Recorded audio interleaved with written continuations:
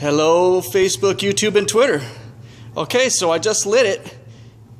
And listen, it's got that rockety rocket sound. You can see it's drawing inwards like it should, right there where it's going to drop down. Can you hear it? And then coming out the stack, see that? Now it's almost clean, but let's look down in there and see what it's doing.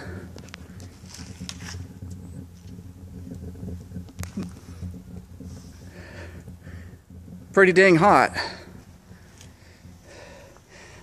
Well, it's going to take a little bit for this core to burn, so I'll keep this updated while I go along with it. Okay, so what I've done here is I had to relight it again, but you can see what's going on. It's sucking through there. Of course, it's going to burn all this wood a little bit different than it normally will. I lifted my plate off there because it is stinking hot. The flames are coming out the top of that, but you can see how it's being pulled through there and right around the corner, if you can see that in there. Okay, the velocity of air is just perfect. And if you can see right here, you can see the flame actually still swirling out of the top. I'm going to try to take a picture of it down in that hole, so give me just a second.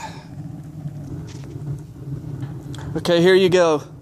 You can see it swirling.